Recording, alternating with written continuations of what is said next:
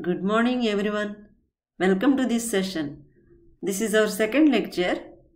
In our previous lecture, we have talked about integration of real valued functions and complex variable function, concept of line integral, and we solved some examples on line integrals.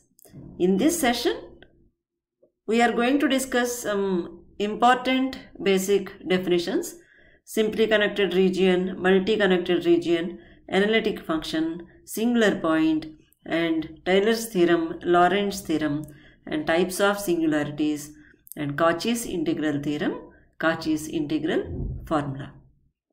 First of all, let us see what is line integral. In our previous lecture, already we have discussed this. What is line integral? Integration of f of z along any curve, integration of f of z, complex valued function f of z along any curve C is called line integral.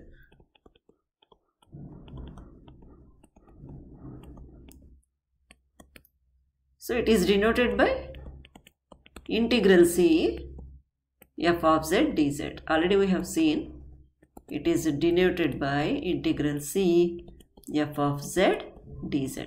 Here this curve C may be closed curve or may be open curve. Here this may be curve C from A to B. In some questions we have evaluated line integral along OA, along AB, and along BO also we can evaluate. So you can find this integration, line integral along open or closed curves. But in particular, if we see integration along any closed curve, that is called counter integral. So whenever you are finding line integral along any closed curve, that is called counter integral. So here integration along closed curve C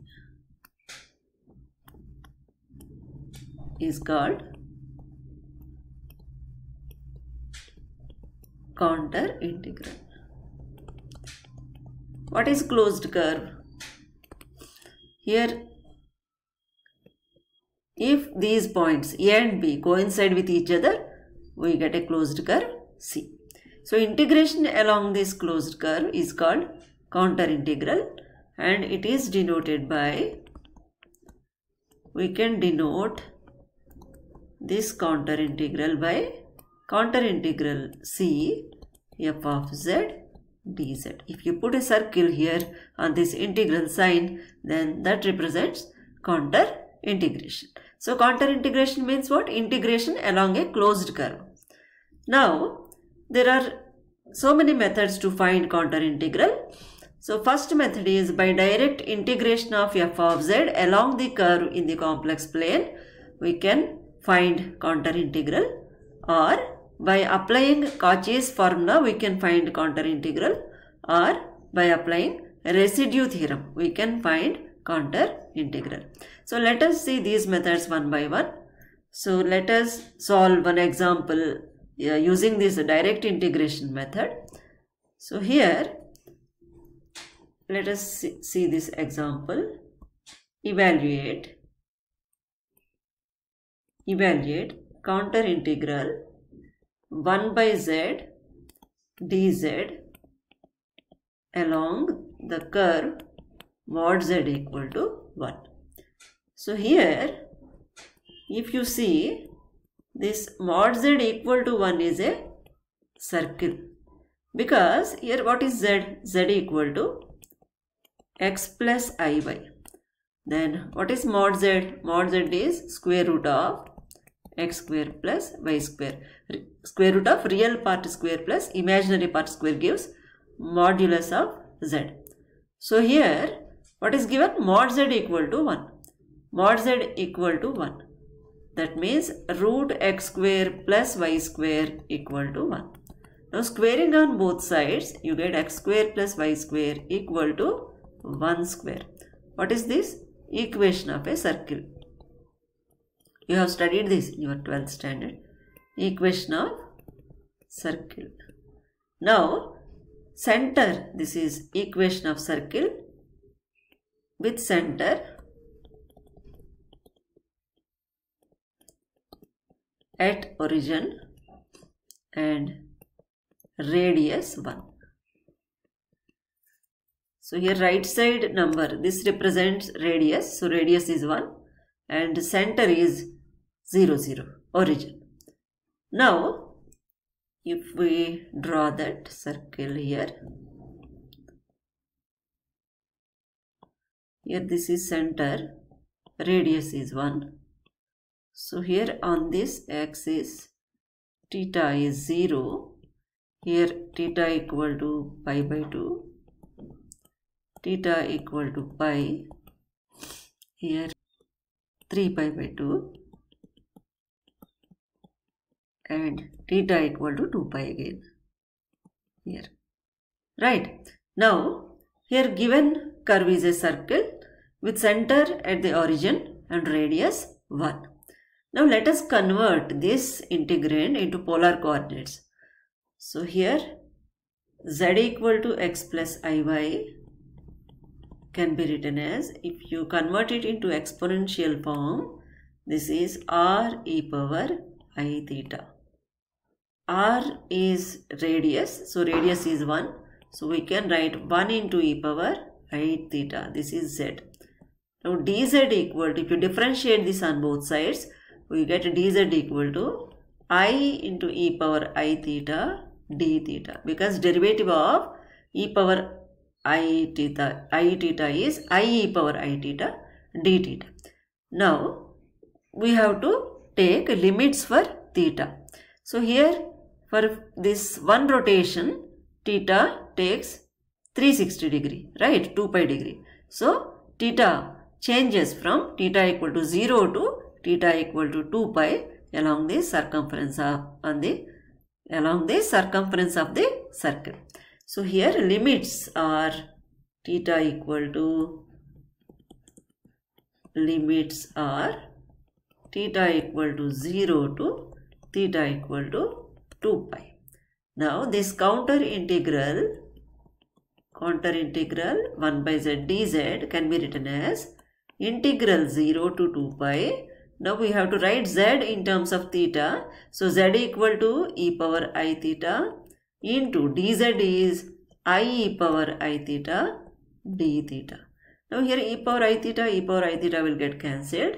We get integral 0 to 2 pi I into d theta.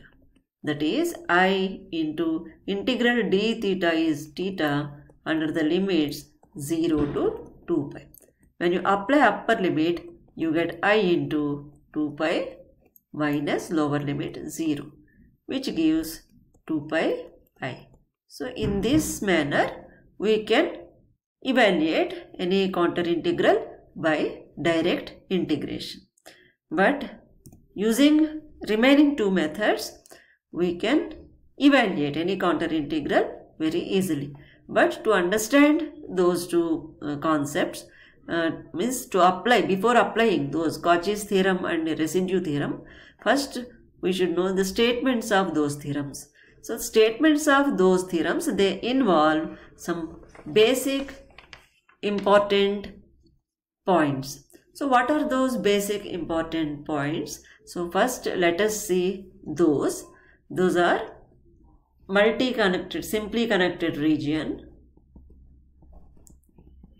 simply connected region, because those statements we state those Cauchy's theorem and residue theorem by considering a analytic function, and also in simply connected region, in multi-connected region, and also we find singular points of that analytic function. So first you should understand what is simply connected region, what is multi-connected region, and what is analytic function.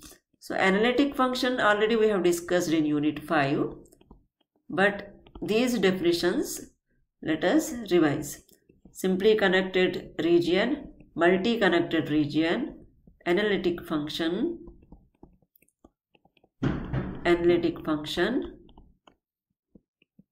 singular point,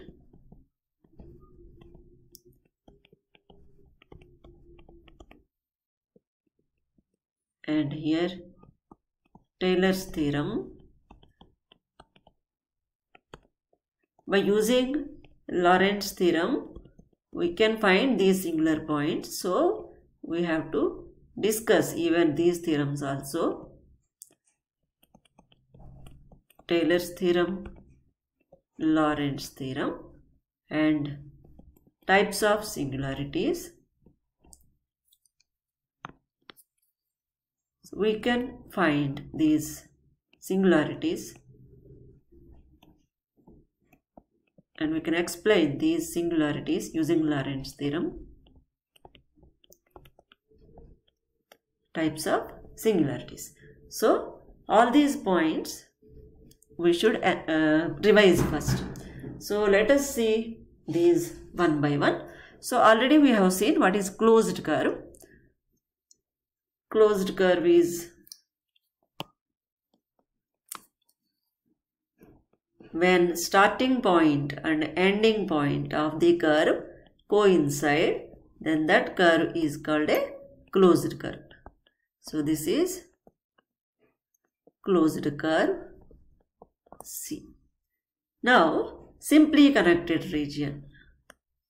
What is simply connected region?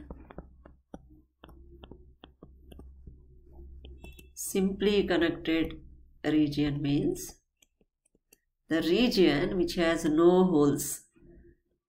See, if I draw like this, this is a simply connected region. Simply connected region. Okay, let us say C1 and C2.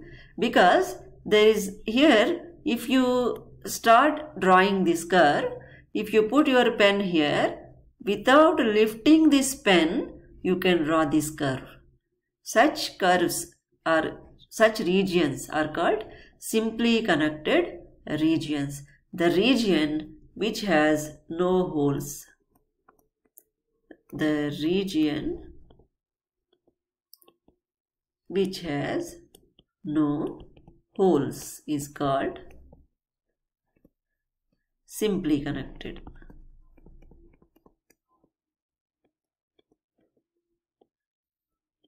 Or you can say every point of this curve, every point or all the interior points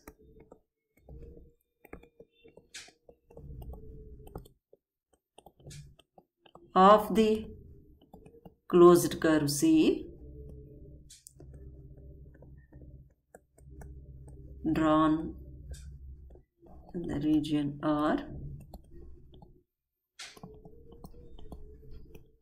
or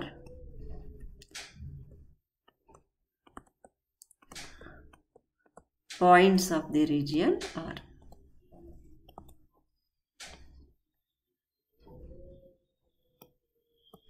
So here, if you consider every point, any point within this closed curve, there should be points of this region R. So such types of curves are called simply connected regions. Such regions are called simply connected regions. Now let us see what is multi-connected region. Here without holes means what? Here if you observe curve like this, this is called a hole. Okay. So here any curve without holes is a simply connected region. Now let us see multi-connected region.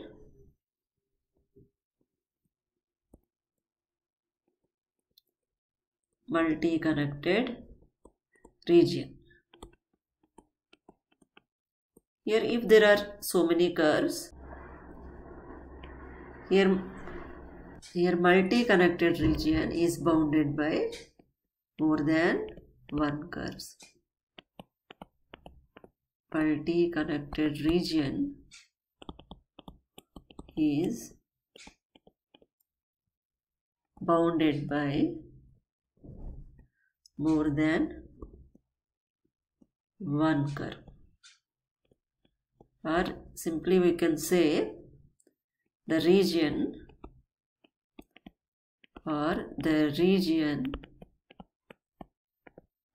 which has holes is called multi-connected region. Multi-connected region. So here if you see, if this is some curve C1 and this is curve C2, here it is whole region is bounded by curve C1 as well as curve C2. So here if you see like this, if this is a curve C, if this is curve C1, if this is C2, so this region is bounded by four curves, C1, C2, C3 and C. Here this region is bounded by C1 and C2. Such regions are called multi-connected regions. But multi-connected regions can be converted to simply connected regions by making cuts here. That means here if you cut this curve,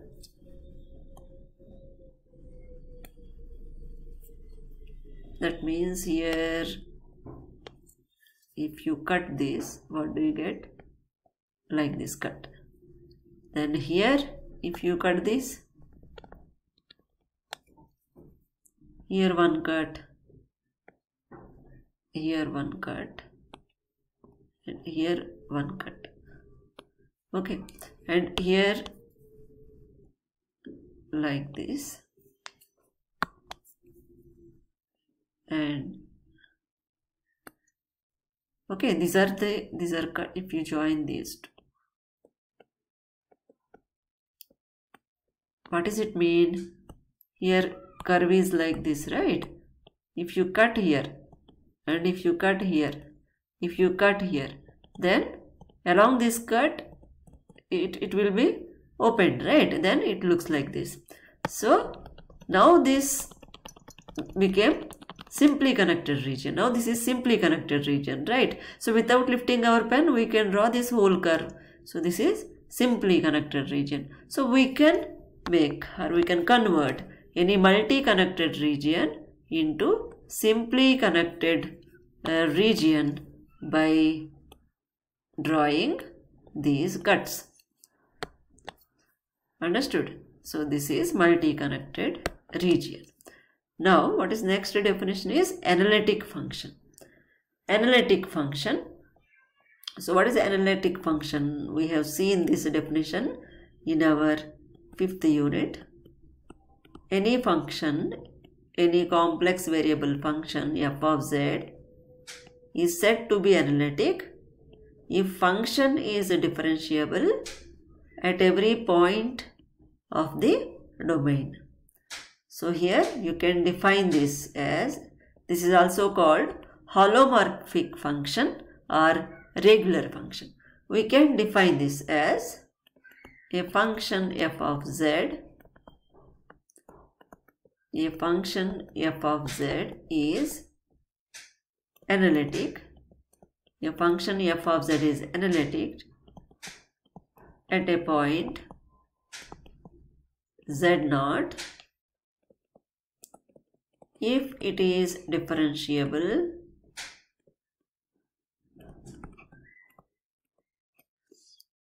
not only at z0 but also at every point of its neighborhood.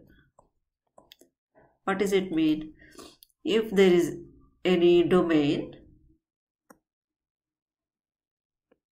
if z0 is here, so function is differentiable at z0 and at every neighborhood, means the points which are near to this z0. So at all these points, if function fz is analytic, differentiable, not analytic. So here, if a function fz is differentiable at z0 as well as at all neighborhood points of the z0, then f of z is called analytic function. Now, here a function fz is analytic in a domain D. If you consider a domain D, here if you see this domain, let us say this is domain D. If this function fz is analytic in this domain, then fz is differentiable at every point of this domain. If fz is differentiable at every point of this domain, then fz is analytic in this domain. Now, if fz is analytic, means if fz is differentiable at every point of the domain D, then fz is analytic in the domain D. If we consider a complex region, that means here x, here y, this is real axis, this is imaginary axis.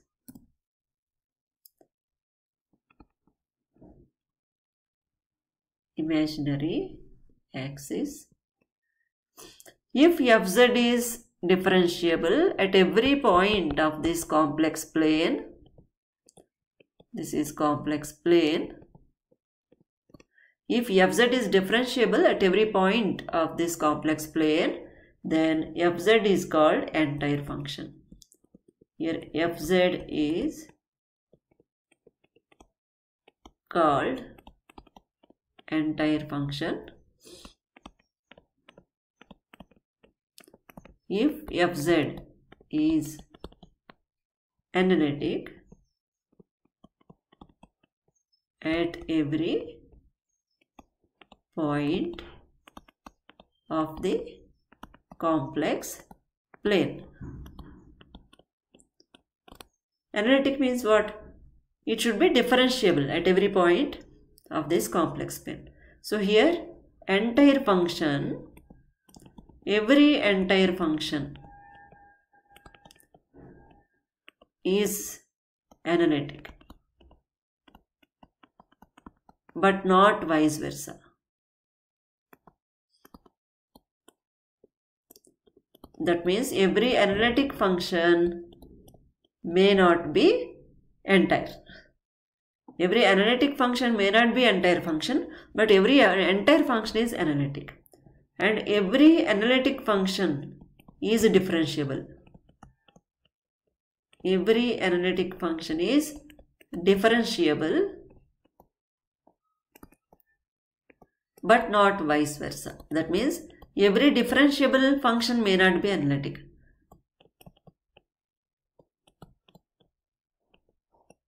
And every differentiable function is continuous.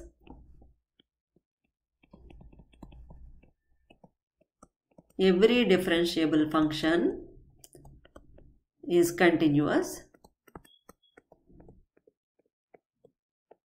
but not vice versa. Okay, so every entire function means what? Function should be analytic at every point of this on this complex plane. So every entire function is analytic, but not every analytic function is entire. And every analytic function is differentiable, but every differentiable function is not analytic.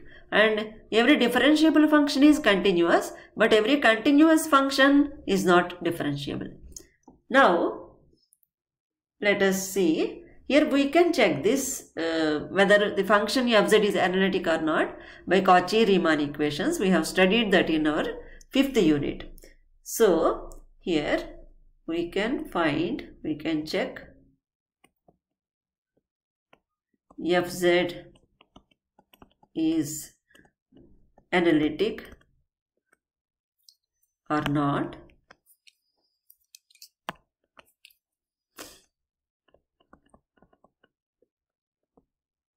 by CR equations. So here CR equations, if fz satisfies CR equations, here fz satisfies CR equations if its partial derivatives are continuous. That means if fz has continuous partial derivatives,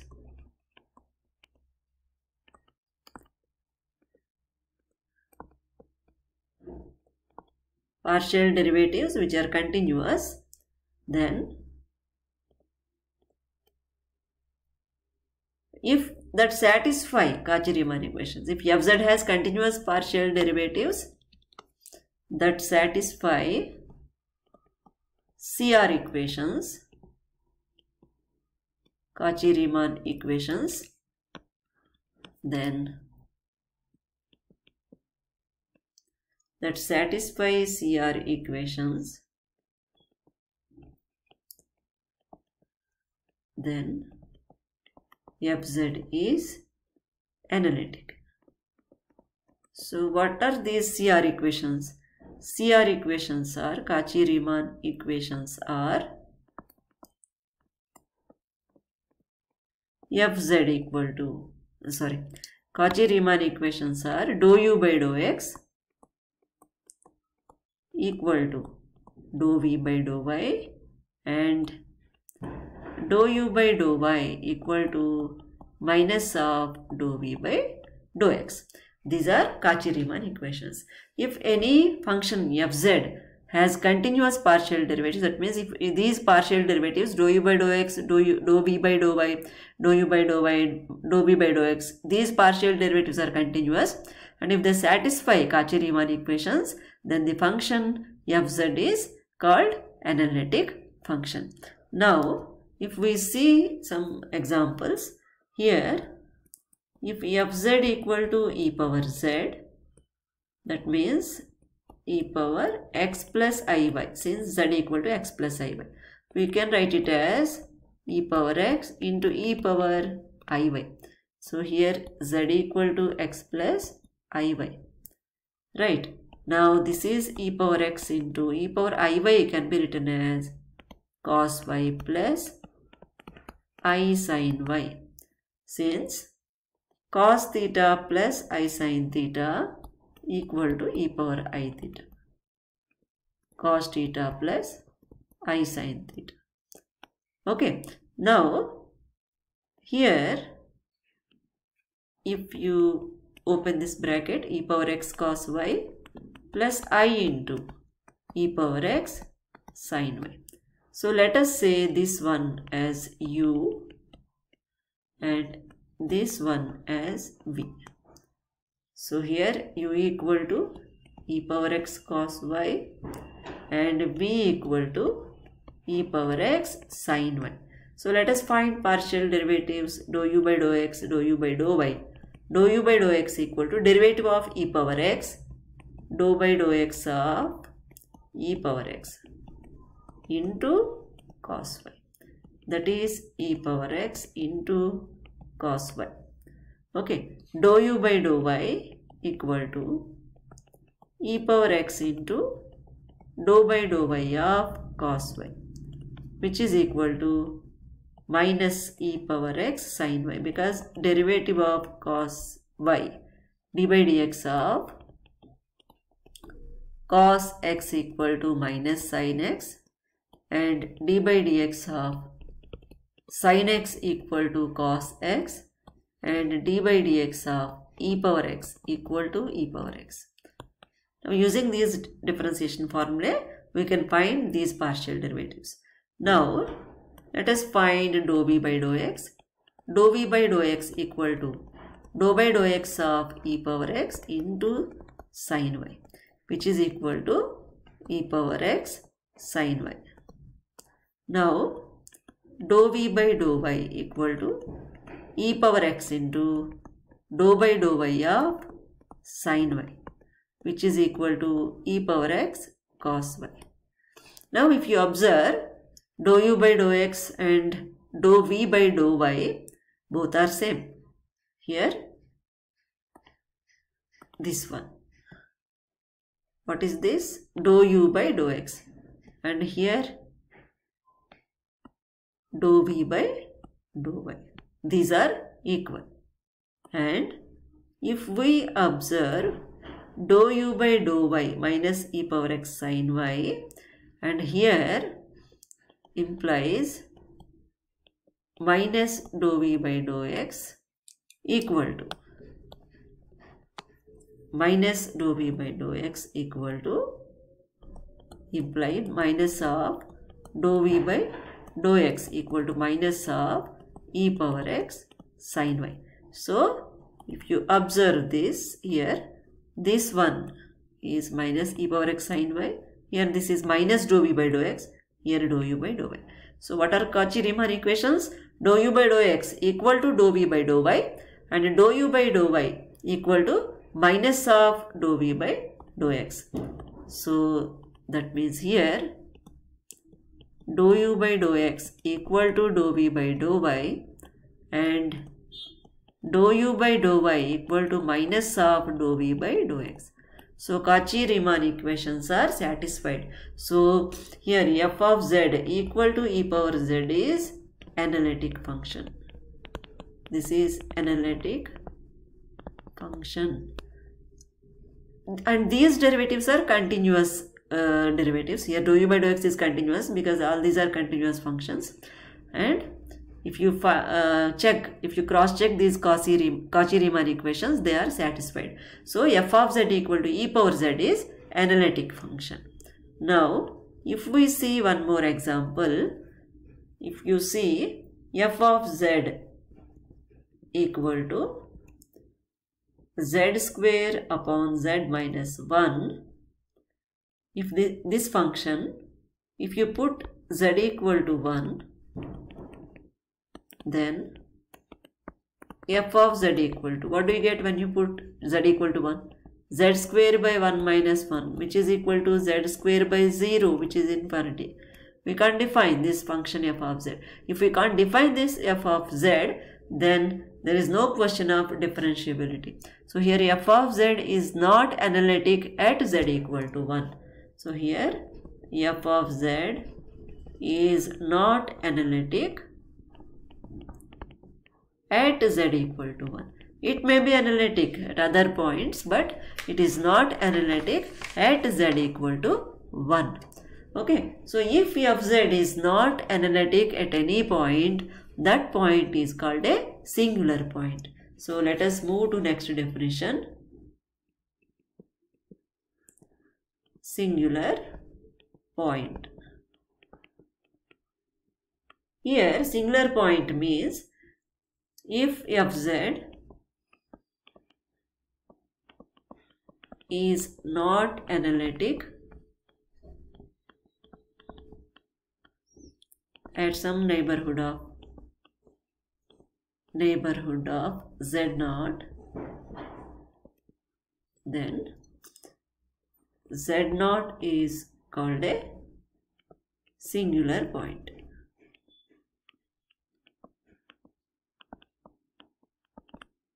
Here if f of z is not analytic at some neighborhood of z0 means what?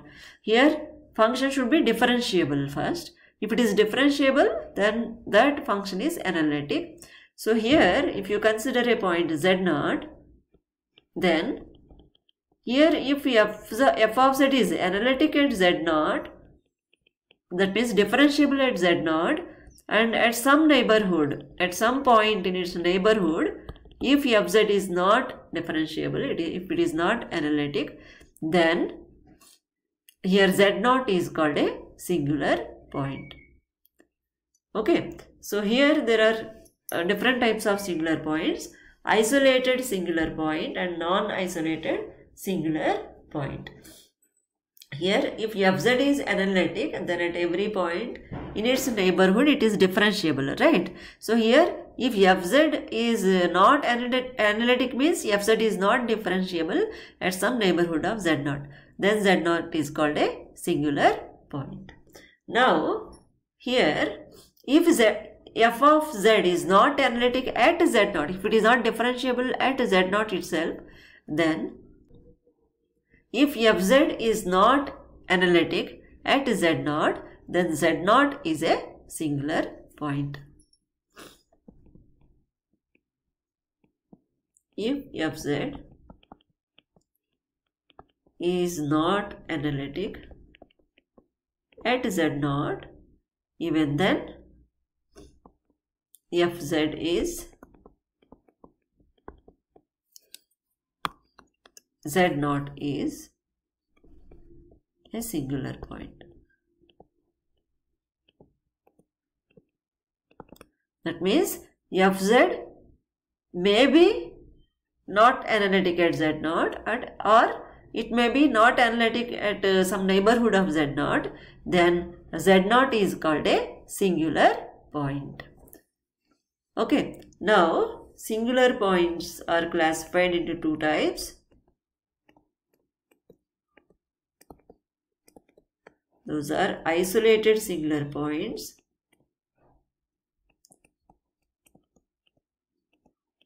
isolated singularity or singular points, non-isolated singularity.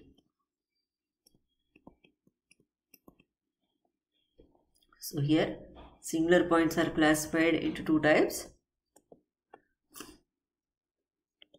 isolated singular points and non-isolated singular points. Again, isolated singularities are classified into three types: removable isolated singularities, and second one is pole, and third one is essential singularities. So here removable singularity, pole, and essential singularity.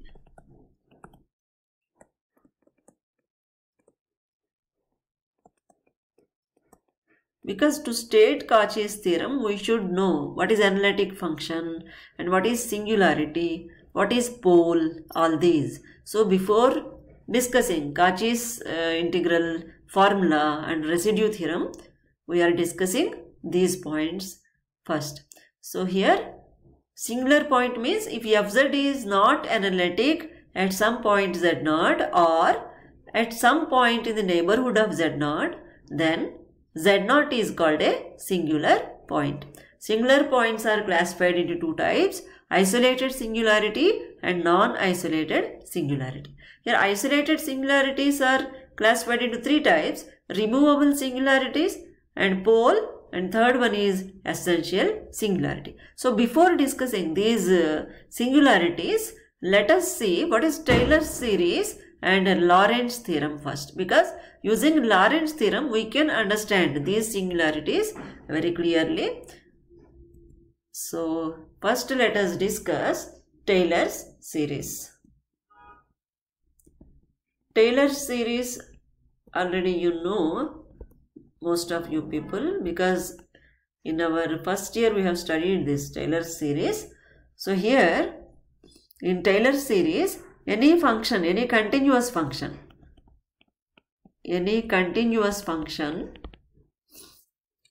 f of x, any continuous function f of x can be expanded using Taylor's series.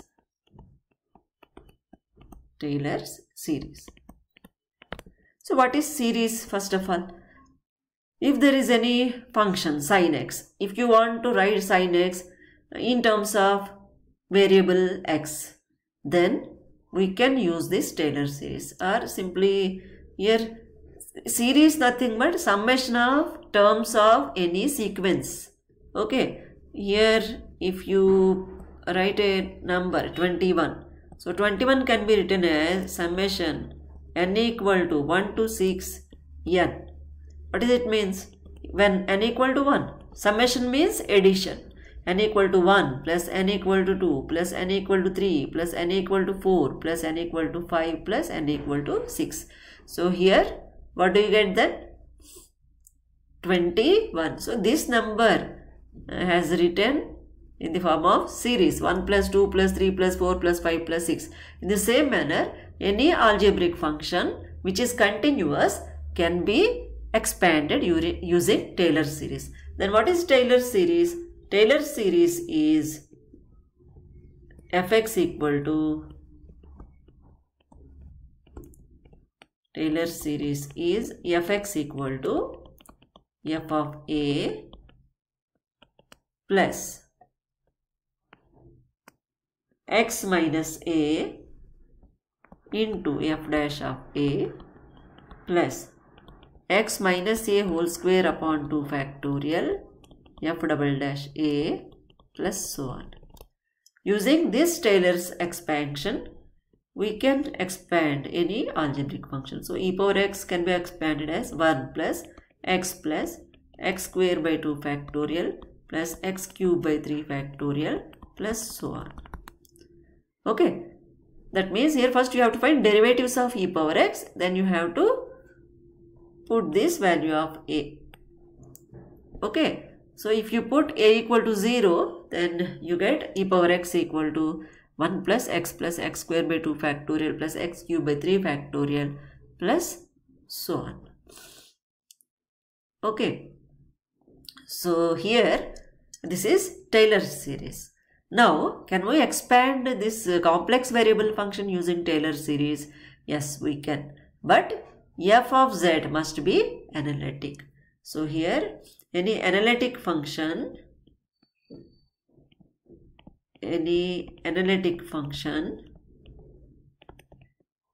f of z can be expanded using Taylor series. Why only analytic function? Here using Taylor series we can expand continuous functions. Analytic function means analytic function is differentiable. Every differentiable function is continuous. So if fz is analytic, fz is continuous. So every continuous function can be expanded using Taylor series. So here we can expand f of z using the f of z equal to f of a plus z minus a into f dash of a plus z minus a whole square upon 2 factorial f double dash a plus so on. So using Taylor series we can expand any analytic function. Okay, if fz is analytic in any curve, in any closed curve, then okay, we can expand it by Taylor series. But if fz is not analytic at some point in the domain, then if fz is not analytic at some point in the domain, then what is that point called? That point is singular point, right? So here second one, Lorentz series. So Lorentz series is useful to expand any function which is not analytic at some point in its domain. Here, if fz is not analytic, or if fz is not analytic at some point A in the domain or in the region, or then fz can be expanded using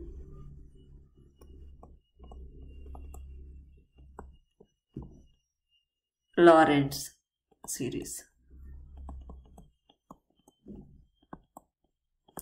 If fz is not analytic at some point A, then it can be expanded using Lorentz series. So what is Lorentz series?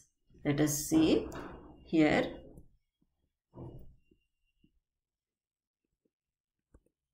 Lorentz series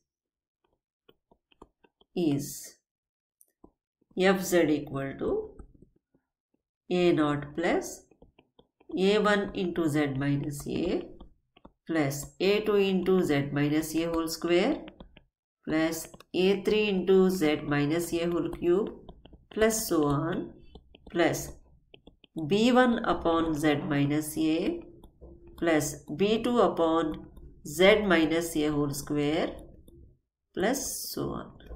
So this can be written as summation n equal to 0 to infinity an into z minus a raised to n plus summation n equal to 1 to infinity bn upon z minus a raised to n. That means summation n equal to 0 to infinity an into z minus a raised to n plus summation n equal to 1 to infinity bn into z minus a raised to minus n. So this is Lorentz series. This one is called general term and this one is called principal term. So Lorentz series is combination of general term and principal term.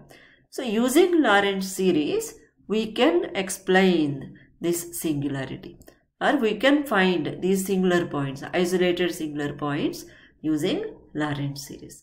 So here using Lorentz series,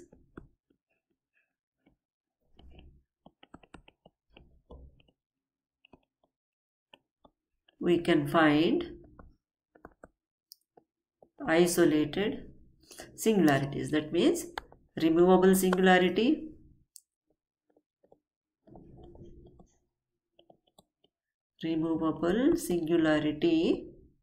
pole and essential singularities.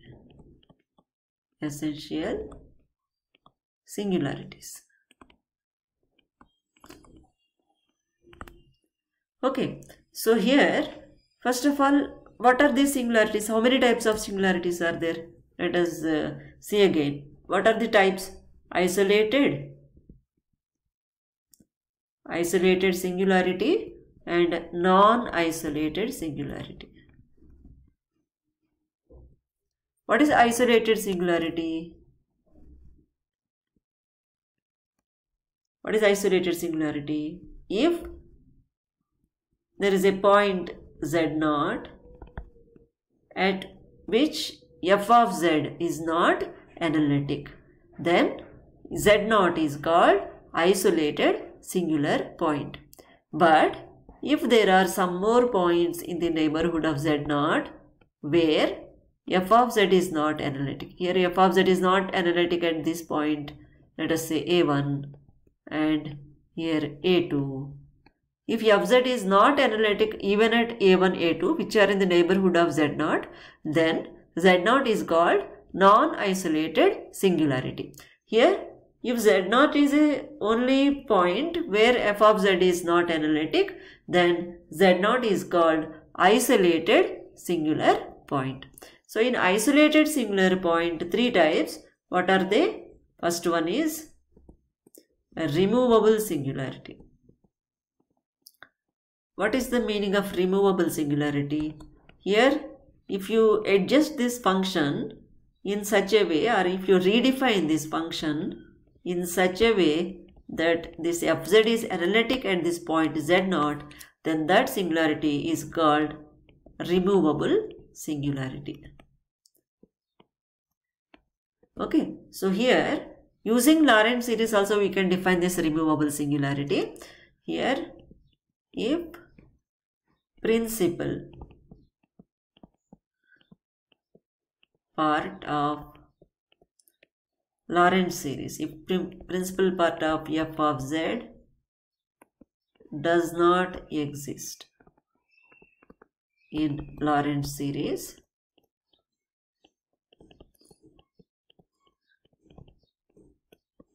then z equal to z naught or z equal to a is called removable singularity.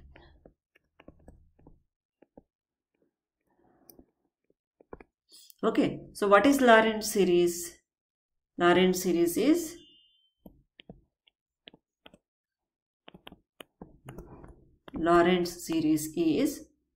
f of z equal to summation, here n equal to 0 to infinity, an into z minus a raised to n plus summation n equal to 1 to infinity bn upon z minus a raised to n. So here, if principal part of fz does not exist, what is principal part? This one is principal part. If this does not exist, then this f of z is, here f of z has removable singularity at z equal to a. So if this part vanishes, then we get only this part, only this one, summation n equal to 0 to infinity an into z minus a raised to n, then fz has removable singularity at z equal to a. So you can say in other words also how if series, if f of z contains only positive powers of z, only positive powers of z, then fz has a removable singularity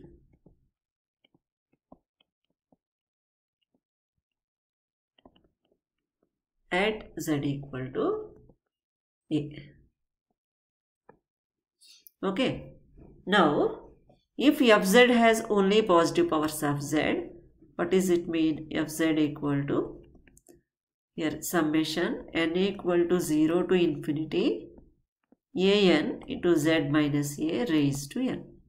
That means here a naught into z minus a raised to 0 plus a1 into z minus a plus a2 into z minus a whole square plus a3 z minus a whole cube plus so on. Z minus a whole cube plus so on. If limit z tends to a, then what happens? If limit z tends to a, then limit z tends to f of z equal to limit z tends to a, here a naught, here because z minus a raised to 0 means its value is 1. So what do you get? A naught plus a1 into z minus a plus a2 into z minus a whole square plus a3 into z minus a whole cube plus so on. So when z tends to a, all these terms will become 0. We get a naught here. That means, what does it mean? That is, limit z tends to a, f of z exists and has finite value. So you can identify this removable singularity by any of these 3 points. That means if you find limit of fz by taking z tends to a, if it exists and has finite value, then that singularity is called removable singularity. So at that singular point, if limit of fz exists and has finite value, then that is removable singularity. Or if you observe this Lorentz series, if z has positive powers, then directly you can identify without finding the limit. If z has positive powers, then we can say that fz has a removable singularity at that point. Okay. Now, Let us see one example on this removable singularity. Here, if sin z, let us see one example. If f of z equal to sin z upon z, then here at z equal to 0, here limit z tends to 0, f of z. If you put value of z here, sin 0 by 0, this is indeterminate form. Indeterminate form. We can solve this by using L'Hospital's rule. So this is indeterminate form. We are not getting this limit. But here if you expand this sin z by z can be written as 1 by z into sin z. 1 by z into sin z, right? But what is sin z? Sin z, value of sin z is z, expansion of sin z is z minus z cube by 3 factorial plus z power 5 by 5 factorial plus 1. If we expand sin z using Taylor series, you get this expansion. Now, if you open this bracket, 1 by z into z minus 1 by z into z cube by 3 factorial plus 1 by z into z power 5 by 5 factorial plus so on, which is equal to 1 minus, here you cancel this, here you cancel this, so 1 minus here z square upon 3 factorial plus z power 4 by 5 factorial minus so on. Now if you apply limit z tends to 0, limit z tends to 0 f of z equal to limit z tends to 0 1 minus z square by 3 factorial plus z power 4 by 5 factorial minus so on, which is equal to 1. So here limit is existing. When we adjust this given function, when we redefine this given function by using expansion of sin z, we got its limit. Its limit is 1. Limit z tends to 0, f of z is 1. So by modifying or by redefining the function, we can remove that singularity. So here z equal to 0 is, therefore z equal to 0 is a removable singularity of f of z. Here by equating denominator to 0, you can find singularities. By equating denominator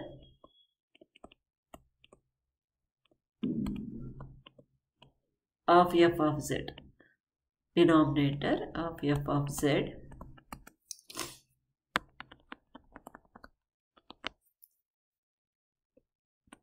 we can find singularities.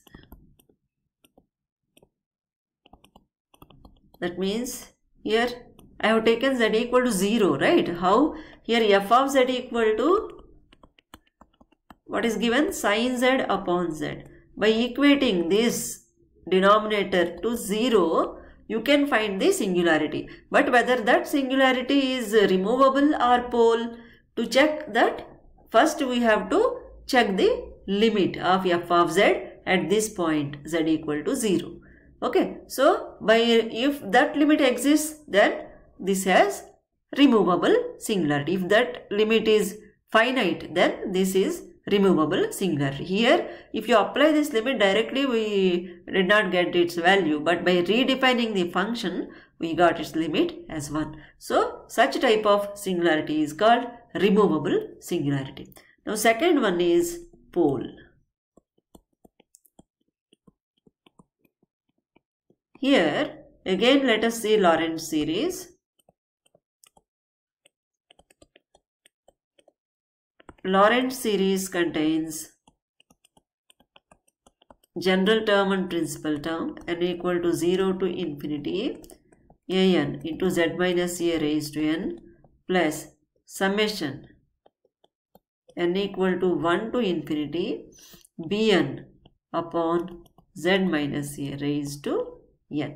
So here pole has finite terms. Here in this principal, here this is general term. Here this one is called principal term.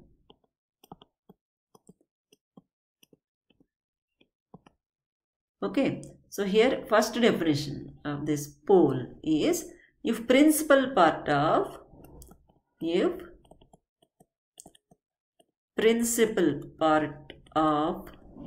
Lorentz series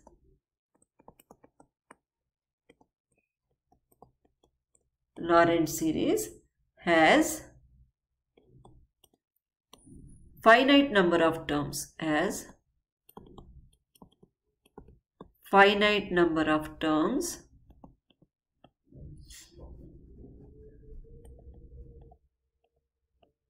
then z equal to a is called a pole. What does it mean? What is the meaning of finite number of terms? What is principal term? Here principal term is summation n equal to 1 to infinity bn upon z minus a raised to n. What does it mean? b1 by z minus a plus b2 by z minus a whole square plus b3 by z minus a whole cube plus so on. This is expansion of this principal term. If it has finite number of terms, that means if some b4 equal to b5 equal to b6 equal to so on equal to 0, if remaining coefficients b4, b5, b6 are zeros, then you get only these three terms, b1 by z minus a, b2 by z minus a whole square plus b3 by z minus a whole cube. Then we can say this principal part has finite number of terms. Okay, so if principal part contains finite number of terms, then we get pole. Okay, so z equal to a is called a pole. So here, then z equal to a is called a pole, because if b4 equal to b5 equal to b6 equal to so on equal to 0, then you get only three terms, b1 by z minus a plus b2 by z minus a whole square plus b3 by z minus a whole cube. If only finite number of terms, if only three terms exist in this principal part, then z equal to a is called a pole of order 3. There are three terms, then this power is nothing but order of the pole. If only one term exists, then if only b1 is not equal to 0 and b2 equal to b3 equal to so on equal to 0, then even these terms they vanish. Then here z equal to a is a pole, is called a simple pole.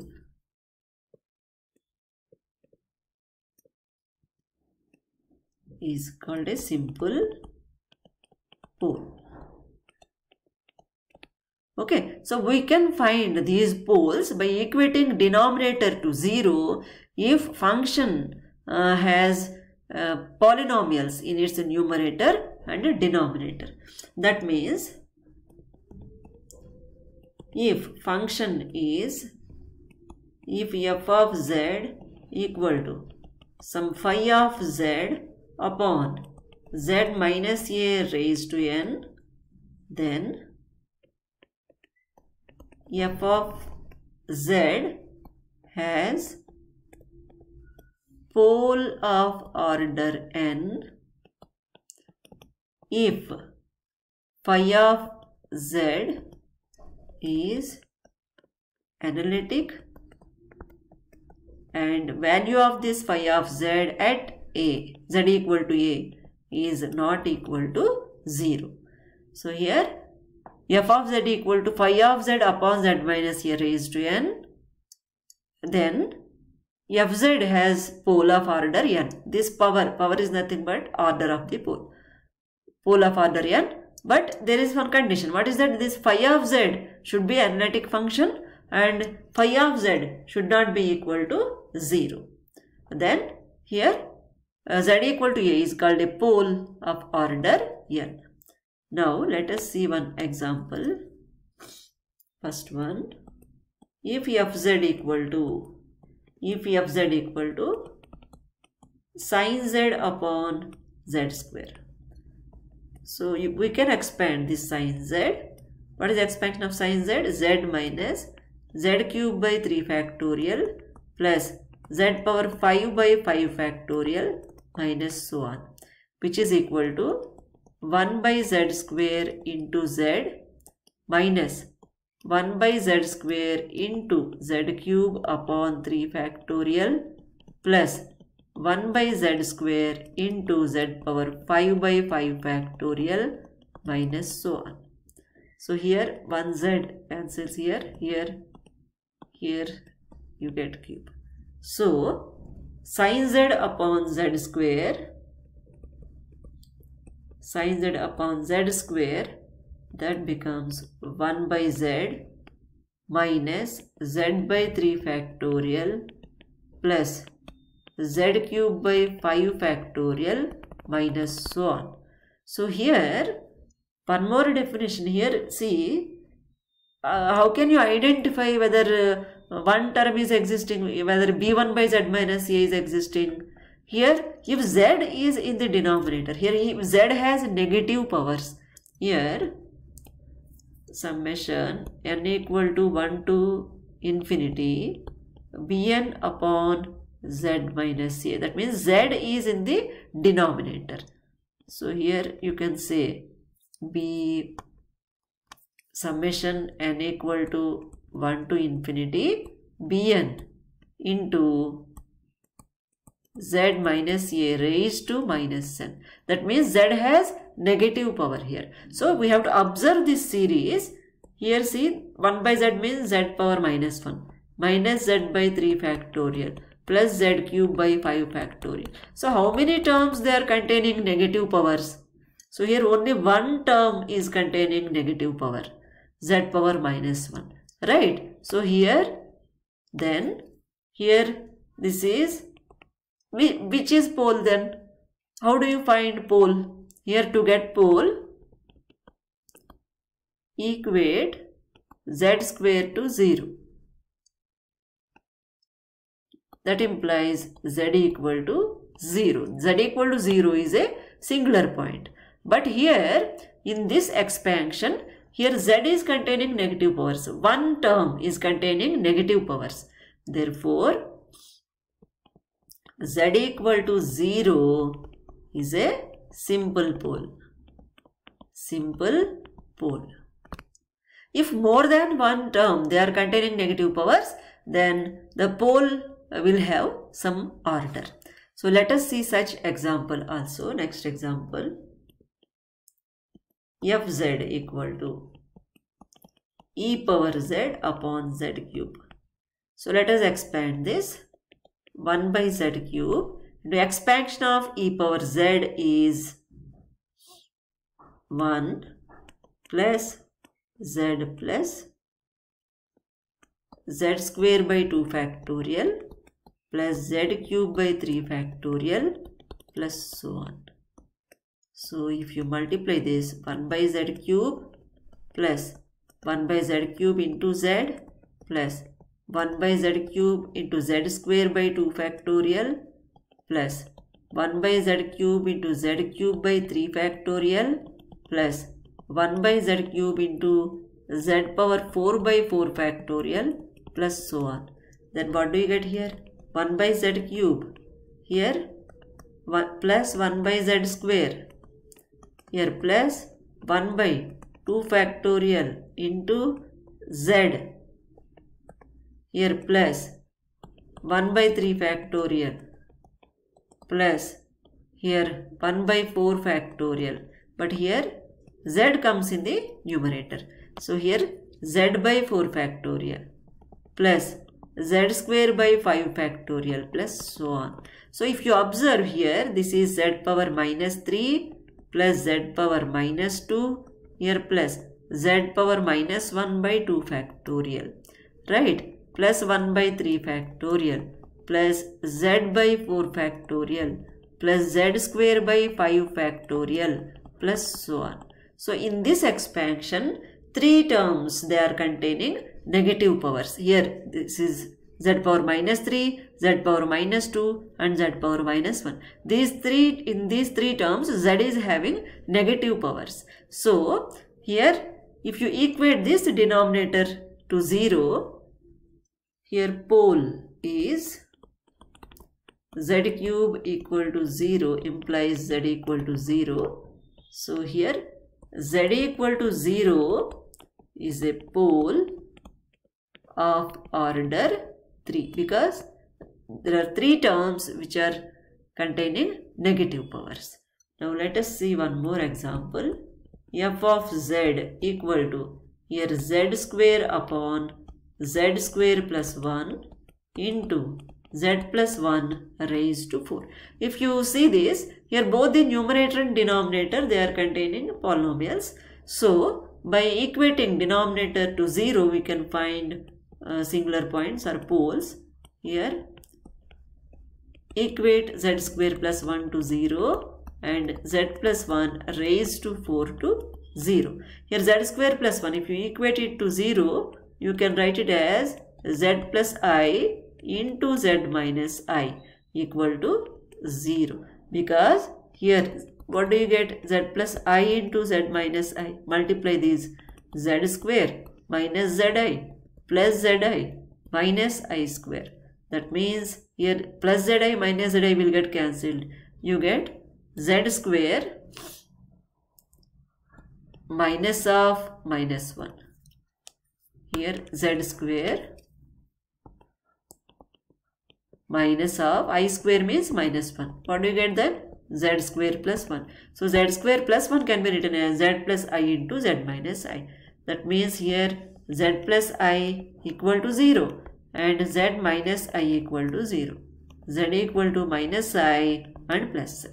If you see this one, here z plus 1 raised to 4 equal to 0 means z plus 1 into z plus 1 into z plus 1 into z plus 1. 4 times. You should consider 4 times equal to 0. So z equal to minus 1, minus 1, minus 1 and minus 1. So here same number is repeating, right? So this is order 4. Here this is order of this isolated singularity is 1, order 1. Here also order 1. So there are 3 singular points. What are those? Minus I, plus I and minus 1. So here there are 3 poles or 3 singular points.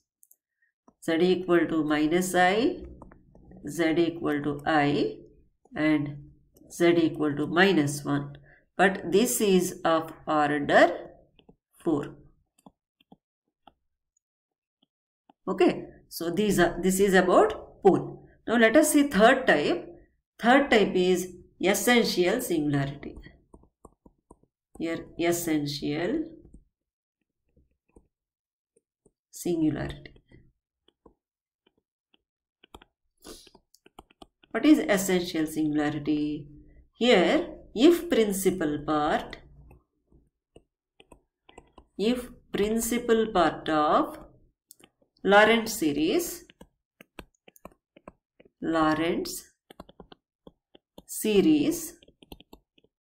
contains infinite number of terms.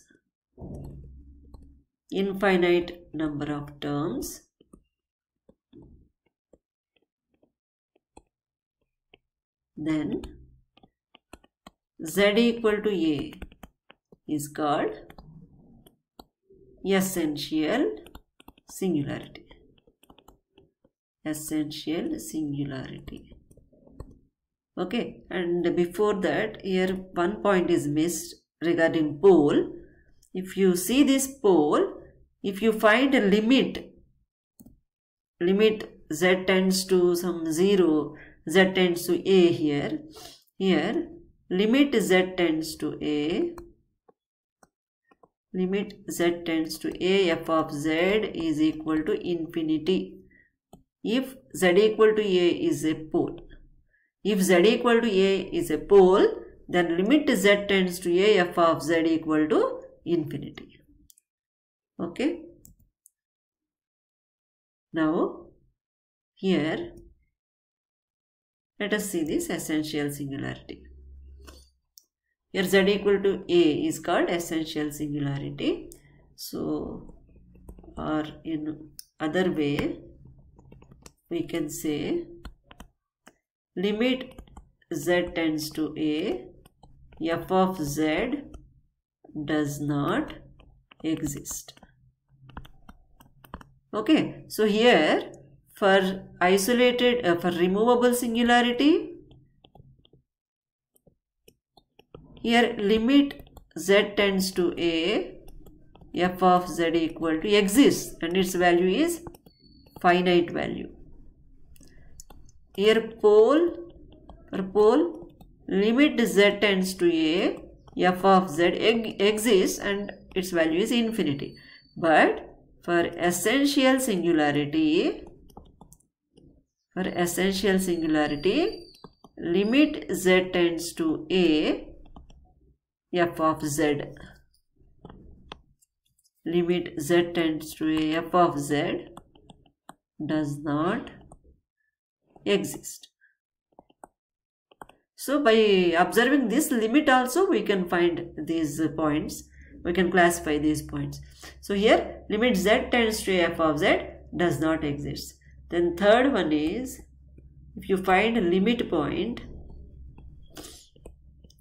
here limit point of 0 is essential singularity, essential isolated singularity. Because this essential, even in non-isolated singularity we find this essential singularity. Essential, if you find limit point of pole, then we get essential non-isolated singularity. That's why here I mentioned essential isolated singularity. Limit point of 0 is essential isolated singularity. What is 0? If you find some phi of z by z minus a, f of z equal to phi of z by z minus a, then if you equate numerator phi of z to 0, then we get 0 of this function. Or if you equate f of z to 0, then you get zeros of the function f of z. Zeros are nothing but roots of any polynomial function. Okay, so let us see one example on this essential singularity. So here, first one is sine 1 by z. F of z equal to sine 1 by z. So here f of z equal to sine 1 by z. If you expand this using expansion of sine function, you get 1 by z minus 1 by z whole cube by 3 factorial plus 1 by z raised to 5 by 5 factorial minus so on. That is 1 by z minus 1 by 3 factorial into z cube plus 1 by 5 factorial into z power 5 minus so on. So here this is z minus 1 plus 1 by 3 factorial into z power minus 3 plus 1 by 5 factorial into z minus 5 z power minus 5 plus so on. So this series contains infinite number of terms here, infinite terms having negative powers, infinite terms having negative powers of z. Therefore, here z equal to 0 is essential singularity, is called essential singularity. If you see that second definition, limit does not exist. So here if we take one more function f of z equal to e power 1 by z, if you find left hand limit h tends to 0, h minus, so e power 1 by here 0 minus h. This is equal to e power 1 by minus, here e power 1 by 0, 1 by minus h, right? So you get e power minus infinity. So what is the meaning of e power minus infinity here? E power minus infinity means 1 by e power infinity, 1 by infinity, which is equal to 0. If you, here this is left hand limit. Now right hand limit. Right hand limit is, you studied this concept in your 12th or 11th standards. Limit h plus tends to 0. Here e power 1 by 0 plus h, which is equal to e power infinity, which is infinity. Here limit means if this point is a limit, if left hand limit, this is a right hand limit, this is left hand limit. If you find limit from this direction or from this direction, if both they give same value, then if LHS equal to R, that is if LHS left hand limit equal to right hand limit, then that function here we can say limit exists if LHL equal to RHL. But here left hand limit and right hand limit, they are not equal. By finding limit point of 0, we can find essential singularity. So here let us see this third one. In this third example, here let us take fz equal to sine 1 by z. So here 0 of f of z can be evaluated, can be obtained by equating f of z to 0. So here sine 1 by z equal to 0 implies sine 1 by z equal to sine n pi. That means 1 by z equal to n pi implies z equal to 1 upon n pi. Okay, so here then here limit point of z is limit n tends to infinity 1 upon n pi, which is equal to 1 by infinity, which is equal to 0. Therefore z equal to 0 is essential singularity. So all these points are important because we will find all these points, whatever we have discussed now, in Cauchy's integral theorem, Cauchy's integral formula and residue theorem. So in this session, we have discussed definition of closed curve, definition of simply connected region, multi-connected region, and we revised analytic definition of analytic function, and we discussed singularities, different types of singularities by taking Lorentz series. So first we have seen Taylor series and Lorentz series. So in point of Lorentz series, using Lorentz series, we have defined different types of isolated singularities. So we are going to use all these concepts in stating Cauchy's integral theorem and Cauchy's integral formula and residue theorem, and also in solving problems or in application of those theorems. So let us meet in next session. Thank you.